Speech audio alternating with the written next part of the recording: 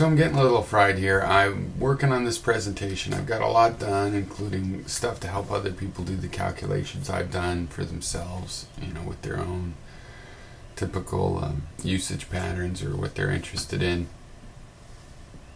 I also broadened out. I had kind of gotten this baseline of co-location.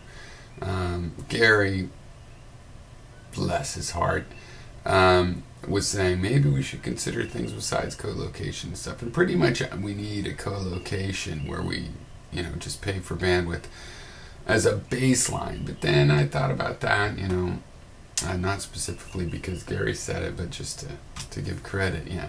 And there was something else too that turned out to be good.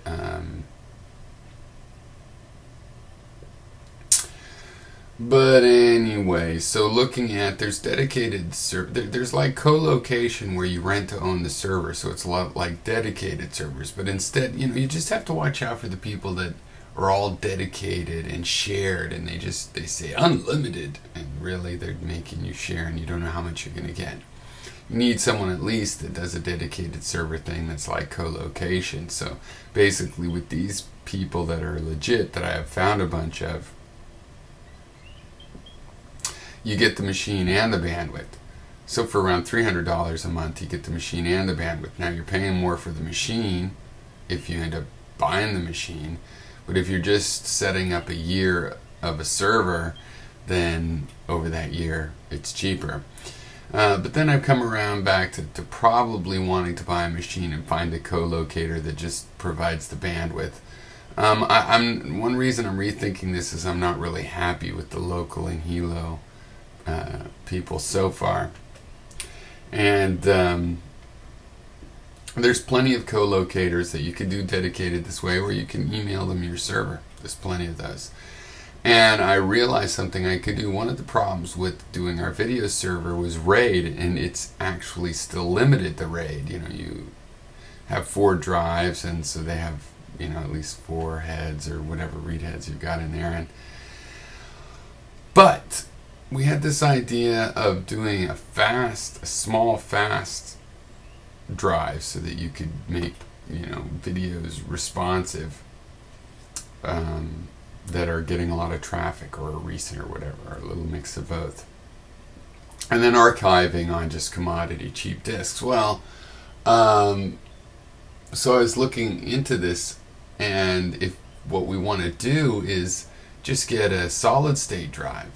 A solid state drive is better than RAID, and you know, for an 80 gigabyte drive, with my model user being 1 video a day, 10 megabytes, and it's not a flat rate. It's like if you're doing 2 videos a day at that rate, then you need 2 units, and if you want to do a high def, maybe you need 10 units.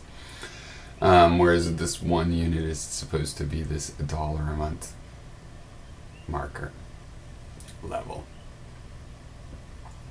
But the solid state drives are better than RAID. The access is, yeah, I mean, it's actually obvious. This is what we want to do. So we're going to get an 80 or 120 gigabyte solid state drive for all the, you know, a month or 2 of live videos. A month or 2 being that kind of user I just mentioned, you know, 200 of them on the server. I'm hoping this server can support, you know, 1 to 300 people depending on their habits and stuff, and maybe even more. But that's, I'm aiming that would, you know, that has to be true for it to all make sense. There's so many things that hinges on. But anyway, so, and I'm being conservative in the way I'm estimating, so I think we're doing fine. But anyway, that reduces some of the money on the server, because you can get a much smaller server if you're just going to get 2 drives instead of 4 drives, and RAID and Stripe and the extra controller, and you have to set it up and everything like this. You just get 2 drives. One is the fast drive, which will be a solid state drive for streaming the videos, basically the videos that are commonly needed. And then there's the archive that you can just keep building. And if people were watching a lot of archive video, a particular video that's in the archive, would just be moved to the faster disk. So, and if you have just uploaded, then probably, you know, you're whether people are watching it or not, your video stays on the fast disk for 2 weeks or 4 weeks or something. So I consider that good news.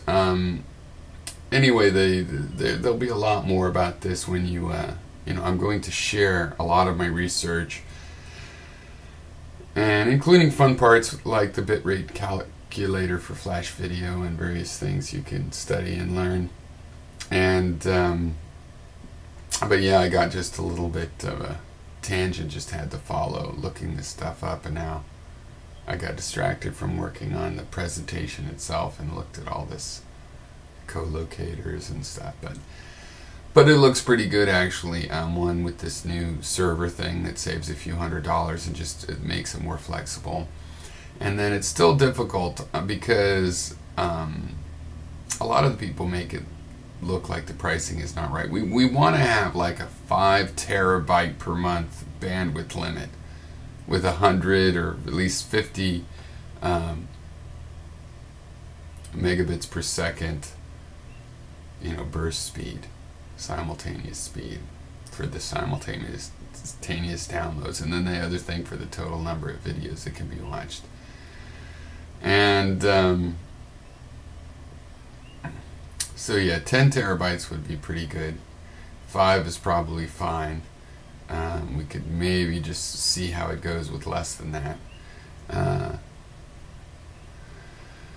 I'm trying to limit the amount of shock we might have of, it's going to be $2 a month. I mean, that itself might just be fair, just for me, even if people are like willing to do that. Though there are ways to fundraise and stuff and deal with changes in the price. But I find you got to focus really hard on making, it has to be this way. And then if it's off after that, because if you're like, oh, well, I think it's going to be this way, but it could be off, then you'll find it's off by a factor of 10 or 20. And I want off by a factor of 50% or something, ideally. And also ideally for it to be in the optimistic direction, in other words, conservative estimates, which I have been doing, because using myself as typical, I used a bunch of users that were similar to myself, but of a group of 100 people that are interested in this as a hobby, I mean, the numbers are such, are probably better. They're not so stringent as, I produce 3 gigabytes of videos a year. Okay, but there's people that do worse. And remember too that it's just, we're going to make a typical unit of use, and we will evolve as systems to accurately charge you. If you have a lot more viewers or anything else, you might have to figure out a way to compensate for that. Okay, so yeah, there's that. So these solid state drives, interesting. That's what we want instead of RAID, I think. It's just a couple years old, but they're, I had heard, I know, I've known about those. These are like flash drives, but basically there's problems with flash drives traditionally, but they started solving and claiming to solve some of those, 3-ish years ago. And so, well, the specs are just so good that the main thing is they might wear out really fast, but if they, I just think that's what we want for the fact that we need to have random access. That's what you want for the video, and then things on the archive will still stream. It'll just take a couple seconds. If everything was on a slow drive, then it would take longer than that, because it'd be seeking all over the place. But with, yeah, as soon as the third person wants the same video off the hard drive, you can move it to the fast disk, and it won't matter how many people. It literally won't matter. It's fast. So, okay, so that's good. All right, cheers.